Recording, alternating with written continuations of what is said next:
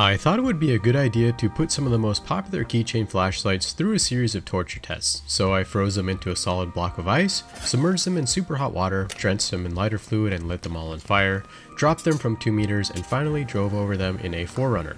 The Rovivan A5 is worse for wear and the plastic melted from the fire, but somehow it's still completely operational. The E1 had some issues with the hot water submersion, but after a few days it dried off and it completely works. The TIP SE from Nightcore also had some water trouble, but it too bounced back after drying out for a few days. The Tiny 2 made it through all of the tests until the drive over where the screen cracked, but it still works. And unfortunately the Tiki also did not survive the final drive over test, but the Olight i1R2 Pro, the Lumen Top Frog, the Phoenix E03R all basically look like they're brand new, which is really surprising because